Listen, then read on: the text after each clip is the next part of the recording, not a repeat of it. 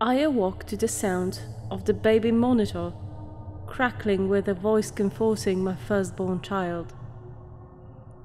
As I adjusted to a new position, my arm brushed against my wife, sleeping next to me. Growing up with cats and dogs, I got used to the sound of scratching at my door while I slept. Now that I live alone, it is much more unsettling.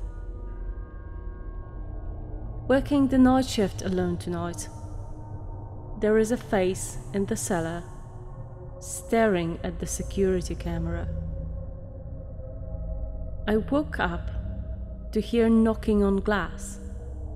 At first I thought it was the window, until I heard it come from the mirror again.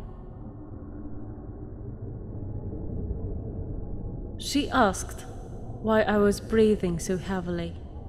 I wasn't. They celebrated the first successful cryogenic freezing. He had no way of letting them know he was still conscious. "I can't sleep," she whispered, crawling into bed with me. I woke up cold, clutching the dress she was buried in. The grinning face stared at me from the darkness beyond my bedroom window. I live on the 14th floor. Sleep did not come to me easily that night in the cabin in the woods, for the portraits on the wall only portrayed the deformed, the decrepit, and the damned.